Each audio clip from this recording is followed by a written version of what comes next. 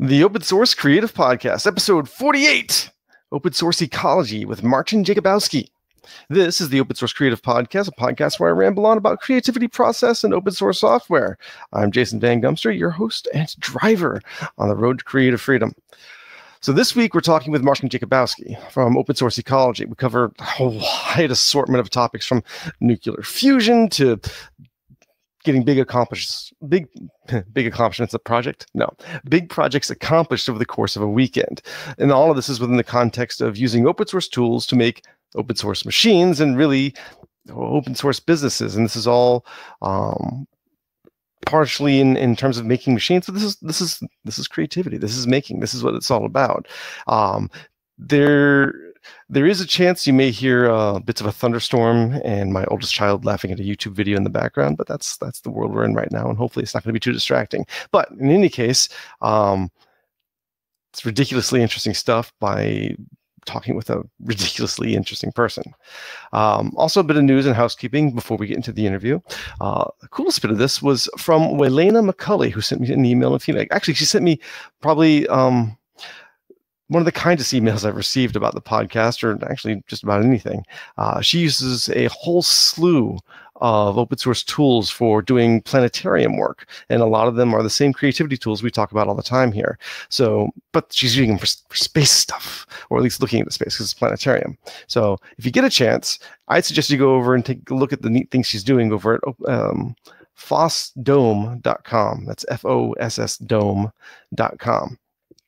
In other news, I've sort of finally gotten around to getting the show on feeds for other places. So it's not just my RSS feed and Apple Podcasts, but you can also now find it on gpodder.net, Google Podcasts, and Spotify. I tried Stitcher, but they didn't really like my RSS feed the way it was formatted for some reason, so I have to go back and dig into that and figure out what's going on there. But in the meantime, if you or anyone else you know happens to use any of these platforms, I'm there now. You can find us. Open Source Creative is there. And speaking of finding me and podcasts, I actually had the privilege of being a guest on another show, the Mintcast. I was invited there to talk about Blender stuff, and I had a great time. And actually, it's about 3 hours worth of show. So they split it up into two pieces. The first part just got aired this week. I'll put a link to that in the show notes. And then the next part, which is more in-depth Blendery and animation stuff, that actually gets posted next week. So keep an eye out for that. But back to talking about the show. Again, I don't have any real interest in sponsors or subscription things, but I do pay for my own hosting and time to produce the show. So if you like it and you want to help me cover those costs, I do write books and have a little merch and stuff on for sale on the site. Just go to the resources menu on opensourcecreative.org and see if anything there appeals to you. Whew, that's probably the longest intro I've done in a long time. In any case, how about we get to that interview now? Oh, we're going to toast marshmallows, are we? Could be.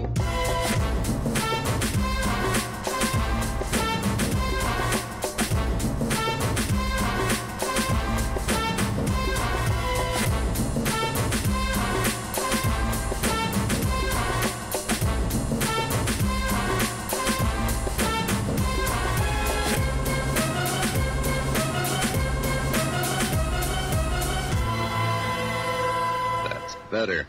All right, everybody. Today we have a guest. We have an interview. We have a guest in an interview. With me, we have Marcin Jakubowski from the Open Source Ecology project. Is it? We go with project. Project. And he's here to talk to us. Actually, basically all about that.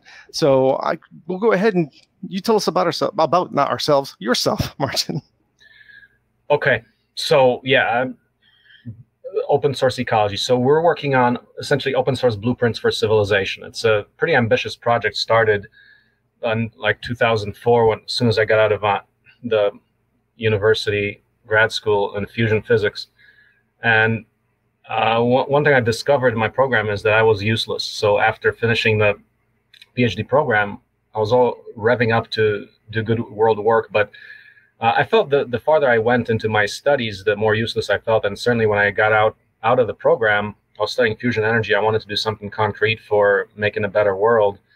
And started the Open Source Ecology project, essentially about what it means to apply open collaborative principles to developing basically an operating system for society. How do we create a society that collaborates as opposed to competes or just goes through tremendous amounts of competitive waste?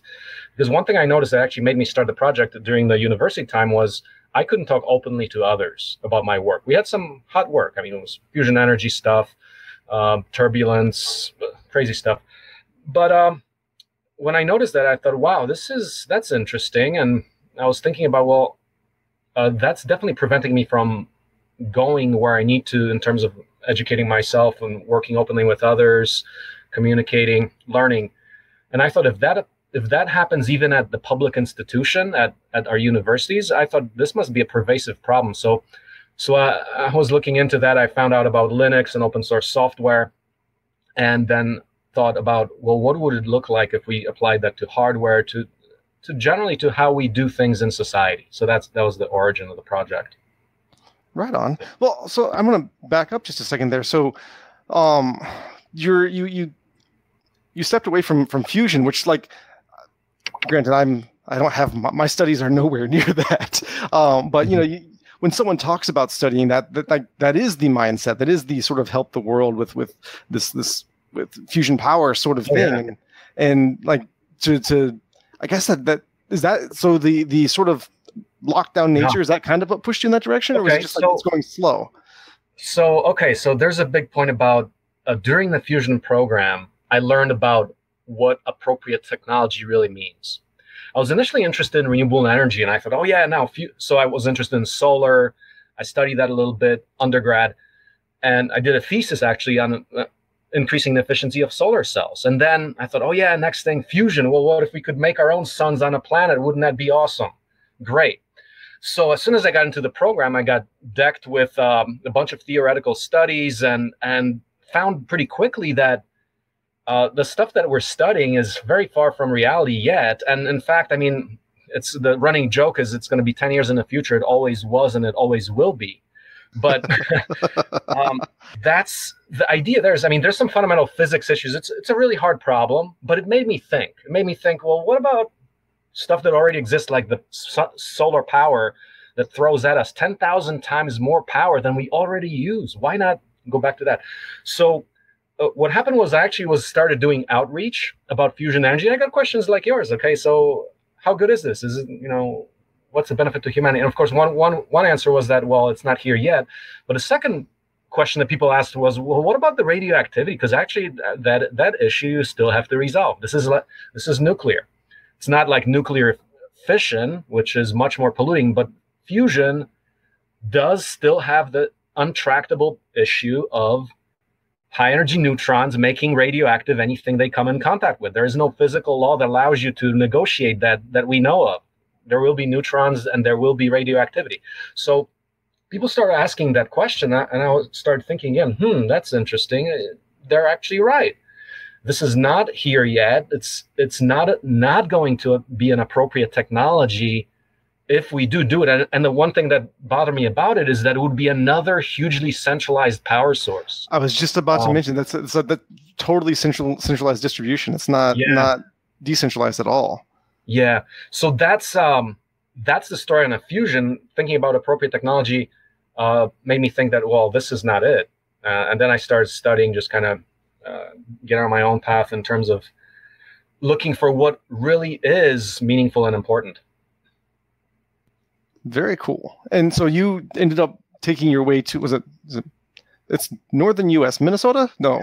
That was, Wisconsin, University of Wisconsin-Madison. That's the fusion program. Yep. Cool. For anyone, by the way, you should go check out Open Source Ecology.org. There's actually a lot of that information there. And this TED Talk is really good too, so you should check that out. But there's also stuff on there that I have questions about. So one of the biggest projects for Open Source Ecology, as far as I can tell from the website, is the blueprints for civilization, right? These machines that you're prototyping and putting plans out for. And there's a listing for them here on the site. I was just looking at it before we started. Basically take 50 of the most important machines that we think it takes for modern life to exist. Everything like a tractor, a circuit maker, production equipment, renewable energy equipment, car, even a house. I mean, that's that is a technology we live with. So looked at selecting some of the most critical technologies that will allow anybody to prosper. And the idea there is, let's talk about appropriate technology, how technology truly serves human needs so that we're not spending most of our time just trying to make a living, but prospering. So that's one of the myths.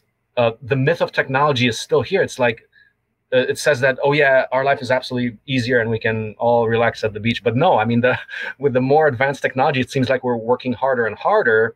And part of that is how things break down, like this planned obsolescence and other issues, just issues in the way technology is made, proprietary, competitive, not lifetime design, that needs to change. Otherwise, we're always trying to keep up with the technology instead of technology serving us. Well, and there's also the efficiency barrier, right? So the myth is that when you have a technology that gives you more time to do stuff, you're magically going to have more time to do stuff. Which what that basically means is, no, you're going to use the same amount of time just doing different stuff. And so you end up doing just as much, if not more, work based on the technology making you more efficient. Yeah, and the idea there is we kind of have to stop and think about that a little bit and think about what our true needs are. And first of all, but at the same time, I mean, most of the world right now is still deprived of that very basic productive technology. So that's the other area to address, allowing access to a modern standard of living anywhere in the world. So of these 50 different machines or technologies, there's I didn't get the number here. How many there's 50, on the webpage? There's 50 total, but on the page you have 1, 2, 3, 4, 5, 6, 7, 8, 9. That's just in prototype stage. I'm looking at the prototype. There's you can look at, so on our we have a wiki, opensourceecology.org/wiki. You can look at the state of completion. There's an infographic. So we prototyped about 25 or so of the machines already. We're busy getting products out into the marketplace. It's actually a lot of the work to date has been around prototyping, and right now we're at the stage where we're shifting to, okay, let's do some business development so that we can bootstrap fund the project. Because once again, in open source, you have to start talking, well, who's going to pay your bills? At some point, you're going to have to create meaningful revenue models. So we're really shifting to the enterprise development aspects these days. Well, then you also talk about, I guess you would need to talk about the tools to make these tools, right? I mean, you guys have a 3D printer that you have designed. Actually, you're selling it now, right? Yeah. Yep. That's right. But so there's also the raw materials. It's not just going to be made out of ABS or PLA. There's also metal that's involved with that. And then, if you're making a house or whatever, you have the raw materials, you get the wood, but you also have to have, saws or hopefully power tools to put it together. Yeah. So the Global Village construction set operates on different levels. So one is you've got production tools that can make machines, but also you have to talk about materials, as you said. So for example, the capacity to melt down steel in an induction furnace and roll it into virgin metal, that's part of the set. And then you can take your precision machining equipment and then make finished parts like engines and hydraulics. So that is all in there. You have to address the materials issues, and actually we have the most advanced technology in the set is aluminum extraction from clay. Because clay is one of the most abundant, or aluminum is the third most abundant element, I think the third most abundant element in the Earth's crust. And what if you can create technology that allows you to do that on a decentralized scale? So think about essentially take any parcel of land and take the natural resources that are there, like sand, to make silicon and PV and semiconductors, or aluminosilicate, which is clay, to make aluminum. So think about that whole ecology of how we do that in a way that's that creates a circular economy, is good for the environment, and everybody wins. So instead of that huge centralization, then we can talk about distributed economies to benefit more people. And so these pieces, these machines, the plans for them, they're under what license are they? There's a Creative Commons license? Creative Commons by share alike. So viral clause on those. Software is typically GPL. But just make access available to anybody. We're very particular about the nonsense with the non-commercial clauses. Like a lot of people these days call their open source-ish projects open source, even though they're under the non-commercial licenses, which is a lot. There's just a lot of illiteracy in terms of what open source really means. But yeah, we're absolutely committed to that. We go a step further. We also talk about the step beyond the blueprints, and that is enterprise. So what we design is not only that you can have the open source blueprints for the printer, but how do you run an enterprise for producing these printers? So that is the production engineering, the facility layout, tooling, bills of materials, supply chain, and all that. We document all of that too, because we're interested in a world where there's more entrepreneurs, more capacity everywhere, and we actively train people to be our competition. We think that is good. The more people you have, the more collaborators you have. We look at people as collaborators, not the enemy. So that concept is called distributive enterprise, and we've published that since about 2013, and we really stick to that. But we really don't know of anybody else who does this kind of work, where they're actually actively promoting others and training others to get into the open source enterprise. That's a big deal. Right, I think it's extremely important. I think that's the next evolution of the human economy towards distribution. We don't produce things. Yeah, and you'll see product. Yeah, and I mean you'll see this in the on the creative side of things, especially if you look at like audio and some like photo and images as well. You'll see, it's released under a Creative Commons license, but it's non-commercial and no derivatives. Well, right. what's the point? Yeah, exactly. And it just blows my mind because I mean, if you think about it, just stop and think about it. It's like, wow, just think about how many people are reinventing the wheel over and over again. And that's how I felt. So going back to my PhD, I thought, okay, I can't really talk to other people. I got to go in and maybe research it myself and just repeat something that people have already done. Why?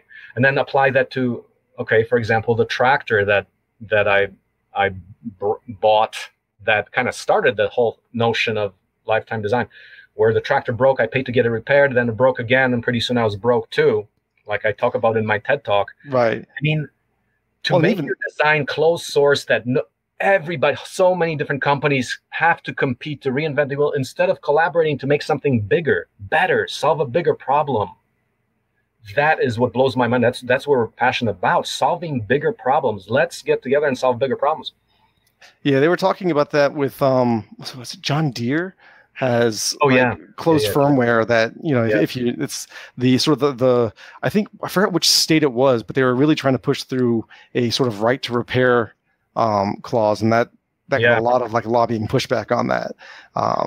So. I mean, you see that was an interesting example where if you buy a tractor that you can't even fix it or look into the software, I mean, you don't really own it. It's really about who owns you, who owns your equipment. Well, speaking about software, so two parts of this. One is the software that you use for the designs, but the other part is before I get to that, is are there besides as part of these machines are there software components? Absolutely, sure. Like, of course, the 3D printing uses Marlin, all of that. For the brick press, for example, the compressed earth block press that we make, there's Arduino code that runs it. So if you've got mechatronic devices, there's control code. That's a common occurrence. Right on. And so, but the bulk of these plans are FreeCAD? FreeCAD. That's FreeCAD? It. So FreeCAD now is at a state where it allows us to do all that we do. What we actually are doing with FreeCAD is, because it's open source, we're creating new design workbenches. So right now, you can download the 3D printer design workbench in FreeCAD, and you can start designing different iterations of our 3D printer. And that's the beauty. That's something we could never do with proprietary software. For sure. Well, that's actually kind of, FreeCAD is one of those things. I'm a Blender guy, so So FreeCAD is it feels weird saying this because Blender has the history of being this painful interface to get around. But now that I have my whole head wrapped around it, trying to like shift gears back to more of a CAD mentality and working with FreeCAD, there's some weird stepping off points for me because it's you before I guess let me put it this way.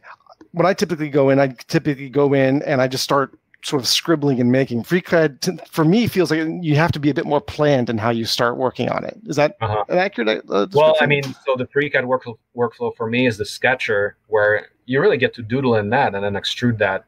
So now I'm also not a Blender guy, but I am trying to learn Blender, basically where you start with your blocks and just start sculpting them. But I do find, like, with the FreeCAD sketcher, you can design any kind of complex geometry in 2D and then make it into 3D. And then you can take any of the sides and make features upon features until you get any kind of geometry that you like. So conceptually, that's a very simple concept I can wrap my head around, and it can design anything. Yeah. You know what? I think you just cracked it for me, because I tend to start, if I'm in a program that's naturally 3D, I'm going to start working in 3D on it. But starting with the 2D sketch and extruding it out and playing with it makes a lot more sense. So now I have more stuff to play with. Well, actually, people, that is a barrier, especially with people who have experience with CAD, because they're saying, no, I'm not going to learn FreeCAD because it's different and weird. But the thing is, we have more success with novices learning FreeCAD. Like, I can teach somebody to do the basic workflow to design any geometry in about an hour, and they can actually start producing things for 3D printing, whatever. We've done that. Yeah, you actually see that with a lot of open source packages. Is that anybody who already has a workflow in mind, you see this with like Photoshop and someone trying to pick up GIMP, or somebody who knows Illustrator trying to pick up Inkscape, and like they're trying to ham-fistedly work their old workflow into this other tool, and it does the same thing, but it works and thinks differently. And I apparently fell into that exact same trap myself just now. Curses. No, I think that's interesting, because so we have OSE Linux, which is basically the distribution with all the software that we use. But I find that it's useful to just, like, any piece of software will have, you have to conceptualize it in your mind and get your mind around, what is the basic principle of how that works, the workflow works. And then once you get that, then learning the mechanics of that is, you just go through the motions. But you have to stop and kind of think about that and get that around your head. And that way you can actually learn so many different packages and be fluent in all of them. You just have to understand, like, the basic principle behind them. So actually, hold on a second. Do you guys have a Linux distro? I didn't even see. Yeah, we do. We have OSE Linux 1.0 and then 2.0 that's just coming out, like, next week or next 2 weeks. Is that spun off of? So say that again. So is that it spun off another distro? Did you? So actually, we built it on top of Ubuntu for the first one, and we're going off Linux Mint for the second one. But it's basically a distribution that's got all the software, including, for example, like the FreeCAD workbenches that we created. It's already preloaded, so you don't have to spend all this time configuring, downloading like 10 or 20 programs when you work with us. Basically, we want it to be like, we do large-scale collaborative design. If we do that, we want to give somebody the USB stick, and they have all the software that we always use right there, and then we can get busy collaborating. And do you use just the Mint or Ubuntu repos, or do you have your own sort of repo stack as well? We just download the right packages, create the thing. We don't have that yet. We don't have like a full repo. We just pretty much download the stuff off the web and make our distro. Yeah, that's super cool. Well, actually, because you were talking about these large scale collaborative things, and on your website you guys had let me look at my notes real quick to make sure that I wrote it over here. Oh yeah, so the Steam Camp. Yeah. You had that back in March. Did that happened right around the whole COVID thing? Did that actually happen, or? It did happen in March. I actually went out to New Zealand. There was a session in the United States. So, but since COVID, we quit that, since we can't do that in person. But we are actually going to run another one in September, where we're just going to ship out the OSE dev kits, including the 3D printer kit, to people so that we can do that remotely. So basically learn to design things for 3D printing, learn to build your own 3D printer, learn how to make your own microcontroller, do a little programming, maybe a little power electronics experiments. So just hands-on skills that you can use to make real things. So do you have these camps? They're obviously they're well attended. Where where's the community hang out? That's I don't know. We have a dev team. We have our OSC. Maybe like if you talk about ongoing communication, that would be Open Source Ecology Workshops Facebook page. That's probably the best place. And we're just actually setting up discourse forums. We had other forums that we kind of trashed a couple of years ago because they got out of control. But yeah, we're getting back on discourse to get that community going back again. Yeah, discourse is really nice.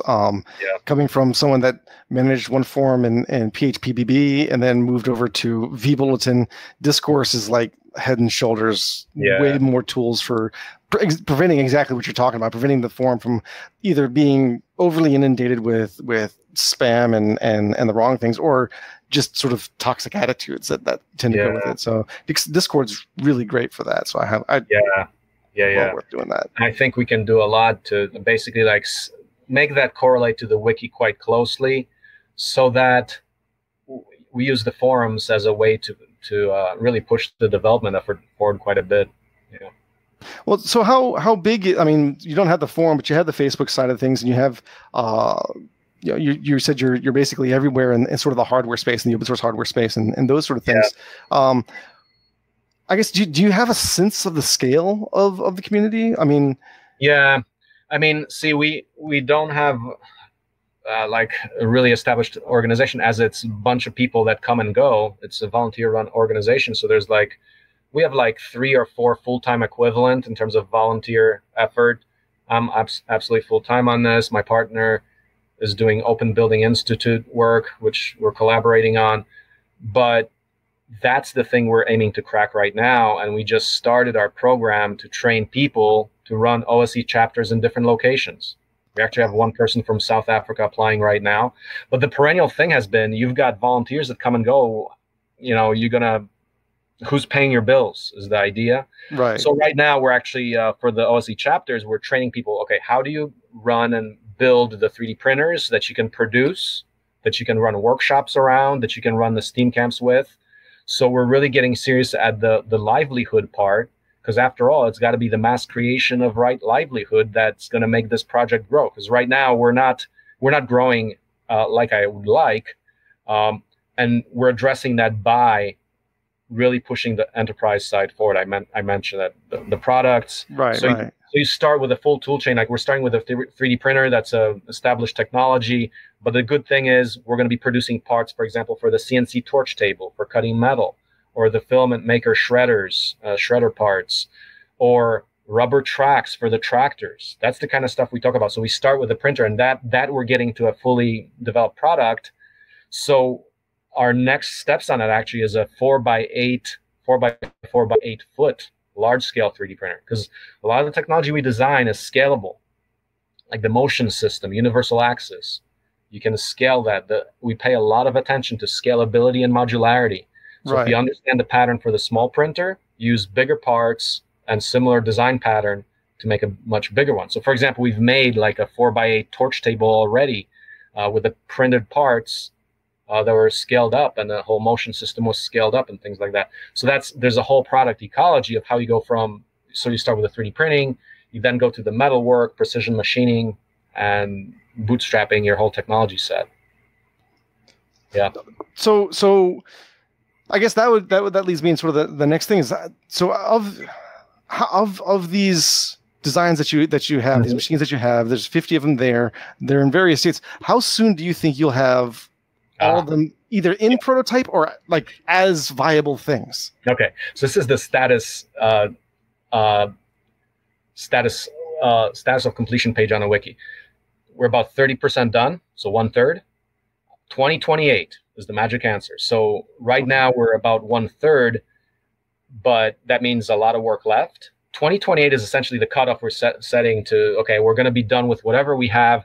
Right now we're spawning the larger collaborative development processes. Like actually right now we're working on a major effort.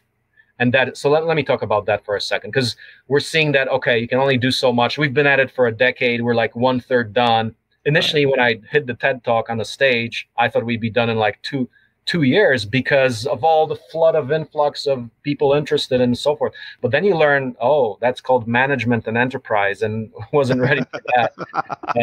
So having upped my skill set on the enterprise side, we're really going at that. So the next step in our work is to address, when you think about it, what is happening with open hardware. There's not a lot of good example of effective open hardware product releases, and that's the perennial issue. It's hard to get people to show up. So how do you motivate people to do that? And we're saying, okay, let's create an event. And so this is what we're planning for about next summer, not this summer, but next summer. So an event, we're going to handpick 2,000 people with a collaboration architecture of people for the right skill set and roles to deploy the open source micro house. So it's the seed home. Like, I actually live in a seed home. This is the seed eco home. I can send you a link on that. It's a nice, pretty house. Yeah, sure. But we started the Open Building Institute, and we learned about modular building construction. So we're going to take that project to completion and the release of a viable 1,000-square-foot house that you and a friend can build in 1 week for $50,000. That sounds like interesting. This event is going to be a 3-day weekend event. We gather all the people and develop, it's largely documentation, but everything around the business side. So how do you develop the website, marketing, copy, distribution, and all the assets for starting a business? And we're going to publish that. So imagine 2,000 people, 24 hours. So it's 24,000 hours, 12 man years compressed into a weekend. Can we do it? So that is a huge experiment. But the goal is to address the thing that we're saying at the end of this, we're going to release this product. So this is a crazy experiment, but this is literally what needs to happen, because it's so rare that a hardware project gets to the finish line. Yeah, there is the giant sort of logistical thing with managing that large of a team.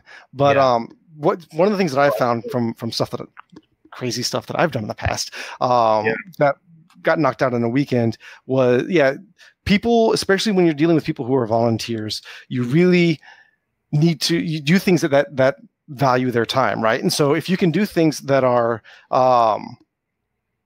if you can say, all right, your commitment is limited to this weekend, people are way more interested, way more willing to say, all right, I've got 48 hours, I can throw at that and throw as much as I can into it. It's the same thing you see with like the sort of high intensity interval training workouts, where it's like, oh, you can do anything for 20 seconds, right? Oh, well, then they're huffing and puffing at the end of it. But but that's the sort of thing where you get that sort of sprint mentality. Everybody gets on board as long as you have sort of all of the infrastructure and logistics in place, so that when you inevitably run into like a hiccup or a trip or because it's going to happen, but if you have the systems in place to handle that, especially with that number of people, then you just sort of keep striding on, and everybody's gotten a lot of energy to make these things happen.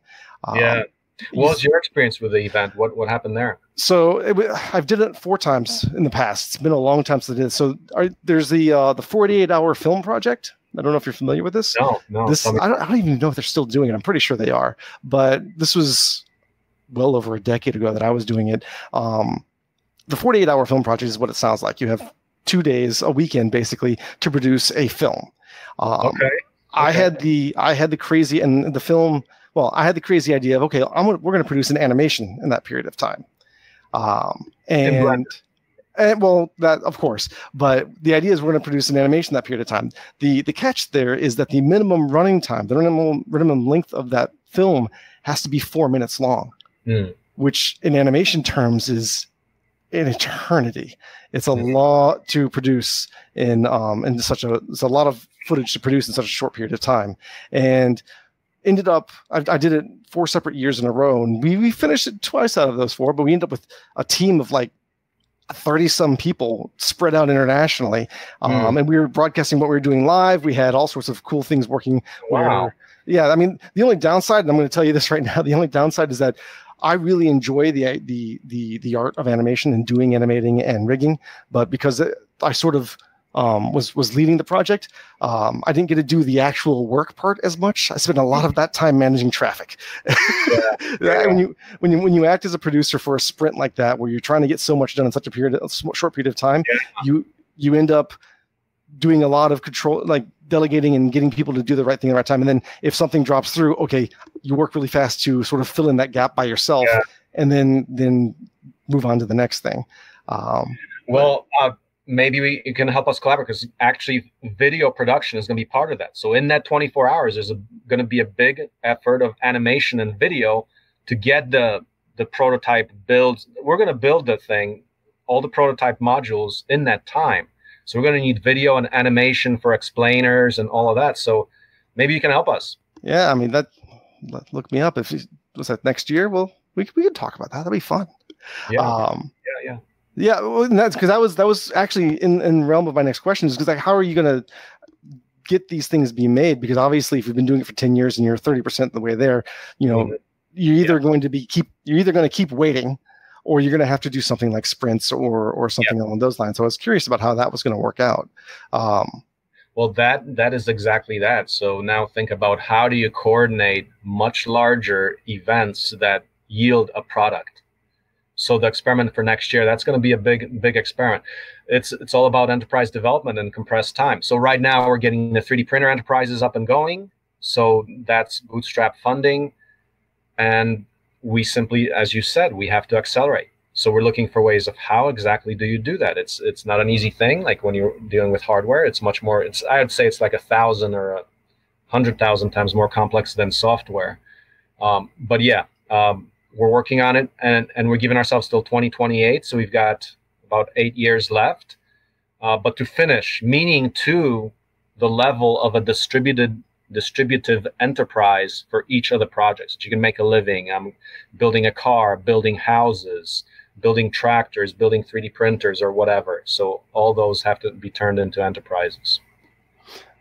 So I guess related to that effort and related to getting that to happen. Yeah. A lot of the people who listen to this show, we have people who are I have a pretty interesting sort of spectrum of people listening. We have everything from people who are really they're just interested in open source and everything dealing with open culture and those sort of things. Mm-hmm. We have people who are very interested in just technology and those sort of things. And of course, it's the open source creative. So we have a lot of people who do creative work, who, write video, animation, music, these sorts of things. Yeah. So the other two sort of, because it's open source ecology, because they have the technology, because they have the open source angle on that where they fit, those sorts of people where they fit is great.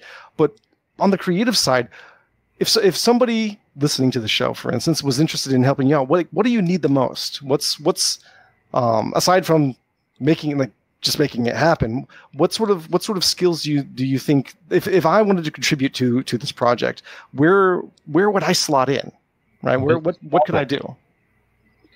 Unfortunately, it's business development, or fortunately, business development and marketing, because we've got so many different prototypes and things that we have done. For example, the house, that's ready to be a product. And that's why we're doing that, productizing that next summer in our first Extreme Enterprise event.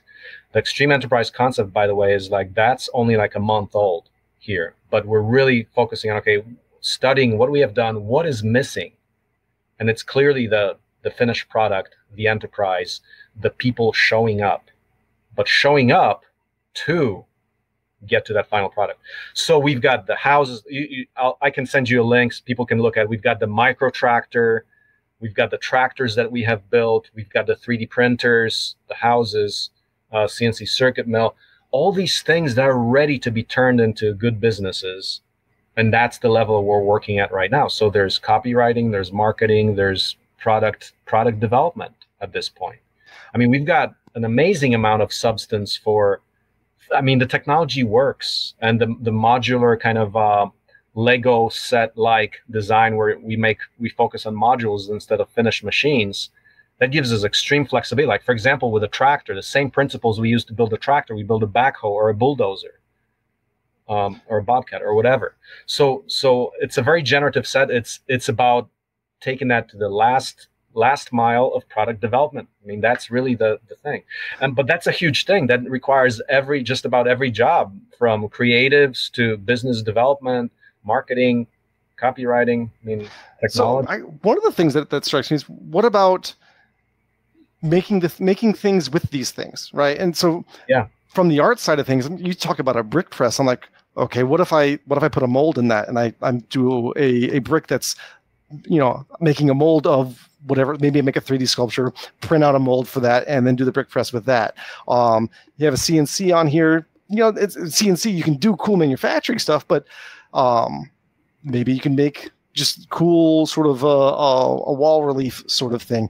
Those sort of things are. I mean, I don't know. It sort of strikes me a little bit as granted, there's the blueprint for society where you have the functional side of it, but there's art. There's doing things that it's not necessarily intended for. So like if you want to take, you're talking about aluminum extraction or even like smelting. Oh, if I had the facilities for melting steel at home and making crazy stuff out of steel, that would be fun. Well, what you're saying is that the opportunities are endless, right?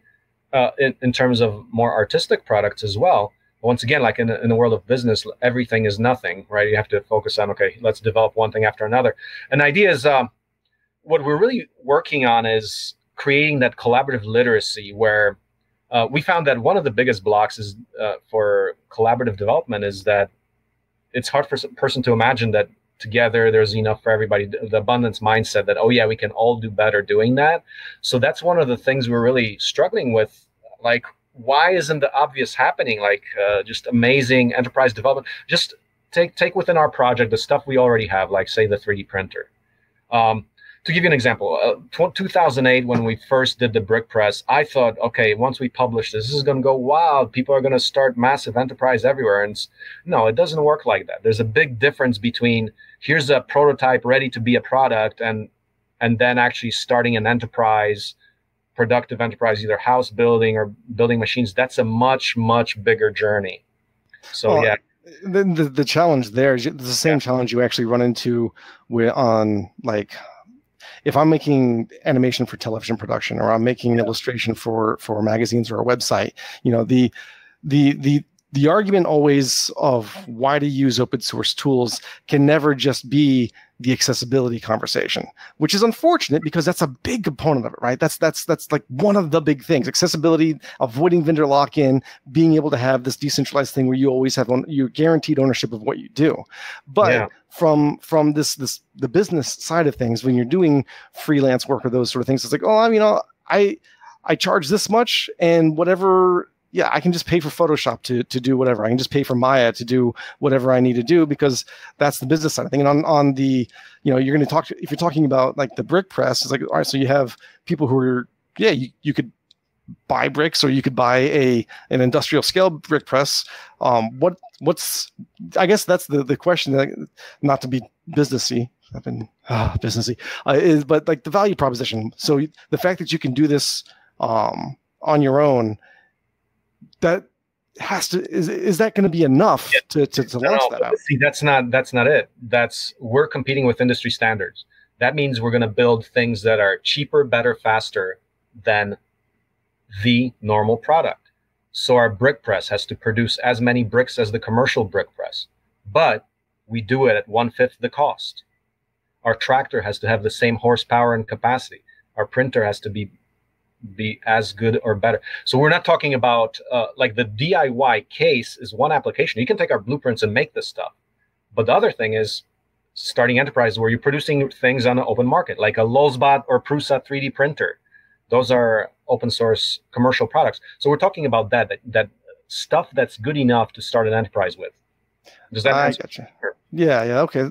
And so I guess that's really the differentiator then is I guess, getting, because it just took me half of this conversation to wrap my head around that. Well, you have to wrap your head around this is cheaper, better, faster, stronger for the same products. That's why for me, it's like my mind is blown. Why do not people understand that? Well, and that's the classic thing we've had on the open source side for over for decades now is like, so I get this for free. What's the catch, right? That's the natural inclination. So what's the catch? What's the thing? And like usually, and this is I think where I think for your project, building up the community is such an important component of that, and really having the community with a home, because that's if there's anything there's a gotcha in all of that, it's where's the support come from, right? And so from an enterprise standpoint, yeah, I'm going to provide commercial support for whatever, for the 3D printer that I produce, or for the tractor that I produce for my community, and those sorts of things. And then if I scale that out, then I'm going to be the one on the hook for providing that support. But who's going to support that person, right? And being able to, that's where I think the value of having that community really fleshed out is going to help. Absolutely. So that the community definitely can help in the support side, absolutely, through forums or other ways. But yeah, we have to be very deliberate about building those functions into the businesses. Yeah. Mm-hmm. Very cool. But I mean, so the thing to figure out here is like that we're struggling with is like, what are the incentives? Because clearly you can get better, faster, cheaper, stronger kind of deal. But it's hard to convince people that that's the real case. Well, we're struggling with 200 years of industrial history where everything has been proprietary, for one. And people think that competition or just like patents or whatever is a law of nature. No, it's not. So let me go back to the ultimate incentive. What if you can collaborate on a development process where you're guaranteed that you're going to have that product at the end of the day? So it's like basically like pre-funding a Kickstarter or whatever. But that's exactly what we're trying to tap with the extreme enterprise model. So the 2,000 people that are going to participate in that, guess what? Each one of them, like, what is the strongest motivation? The most true stakeholder in that process is the person that's going to get that house. So those 2,000 people are going to get their house for $50,000. That is the ultimate catch. Do you think we can attract the 2,000 people to do that? I think so. It's going to be a big organizational process, a lot of Scrum Agile theory and extreme manufacturing theory put into practice.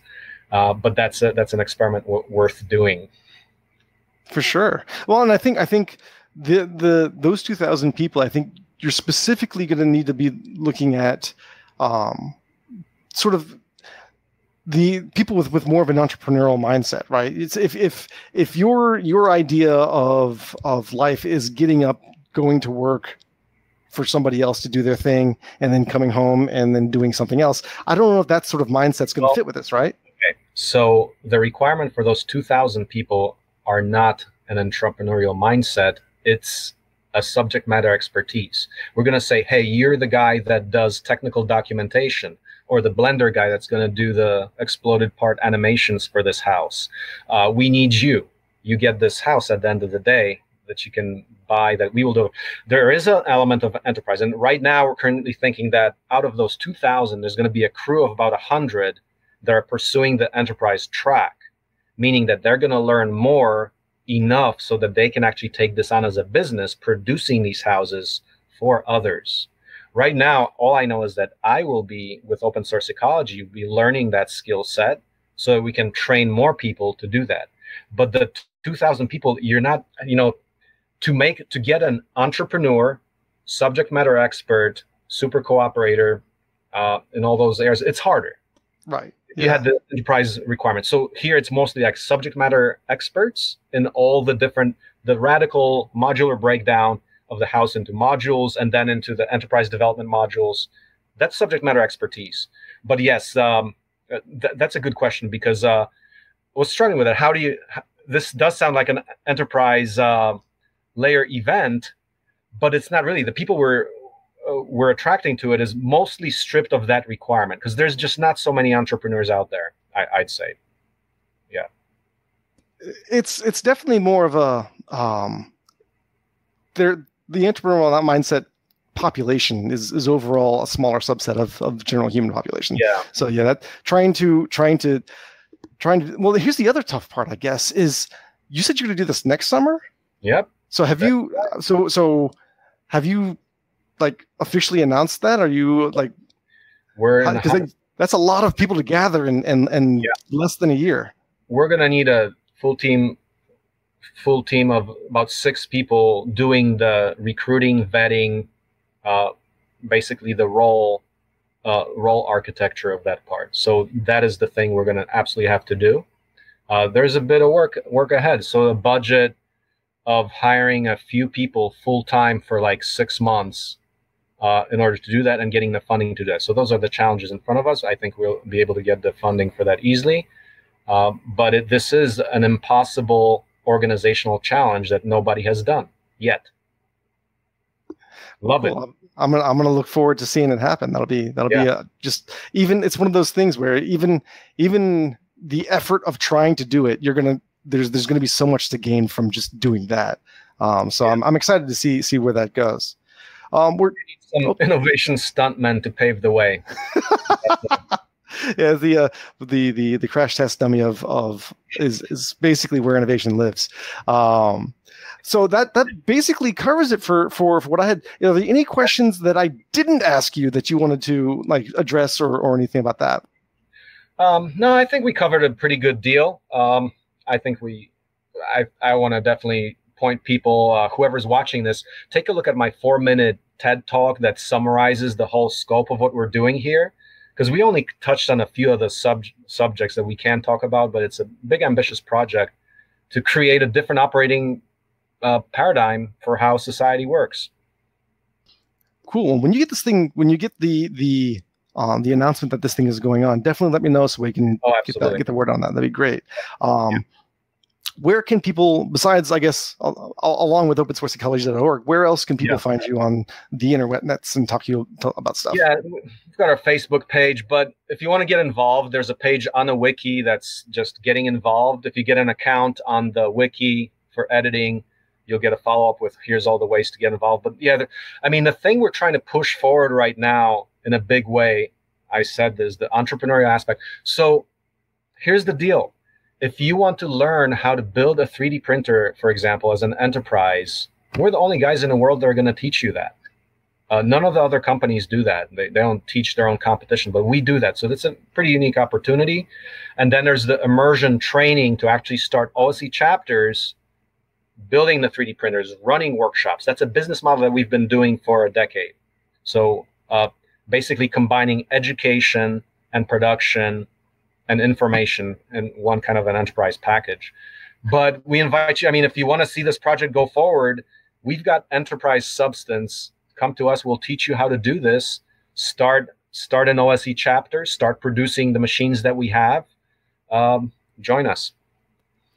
Very cool. Well, cool. Thanks for coming on the podcast, and I'll be looking forward to see where this goes. Yeah. Thank you, Jason, for the invite, and we'll talk. And that's the show.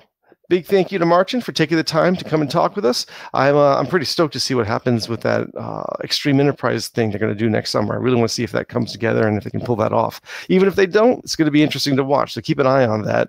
Maybe, just maybe, you might be one of the people involved with making that project come to life. What kind of big weekend sprint style events have you been a part of? Did you use open source tools for that? Were you able to share that with the rest of the world and do that? I want to hear about that. And the way you can do that is you can let me know. The easiest way is through email, podcast@opensourcecreative.org. But you could also track me down. Again, I'm Jason Van Gumster. I'm on all your favorite social media and some of the social media sites you're not so favorite about. I happen to be on all of them just because, easier to find me. Just look for Monster Java Guns, or specifically for the podcast, OSS Creative. And when you find me, tell me what you think. I also have an email newsletter. If you're interested, sign up is very easy. Just go over to the contact section on opensourcecreative.org and do it there. All right, now it's time to get to work.